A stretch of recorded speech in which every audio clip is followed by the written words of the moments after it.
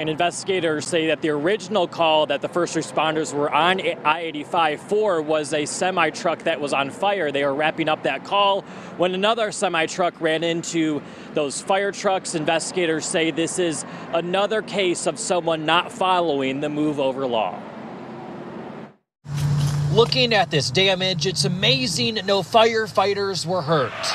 I-85 southbound was closed for hours over the Yadkin River as heavy equipment was brought in to remove what was left of a tractor trailer that burst into flames from the impact. Highway Patrol tells Fox 46 just before 5 a.m., Nolito Ortiz of Greensboro was traveling southbound when he was going too fast and didn't change lanes. He crashed into a fire engine from the Millers Ferry Fire Department, pushing it into two other fire trucks, damaging all three.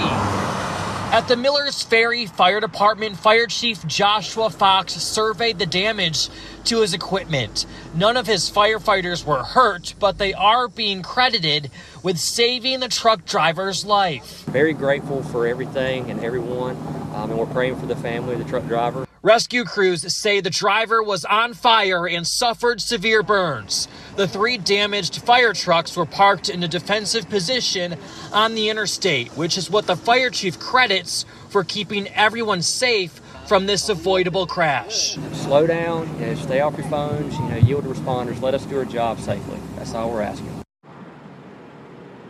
At last check, that truck driver is still at Baptist Hospital in Greensboro getting treatment for his injuries, and he could receive charges. That's what troopers told us today once he is discharged from the hospital.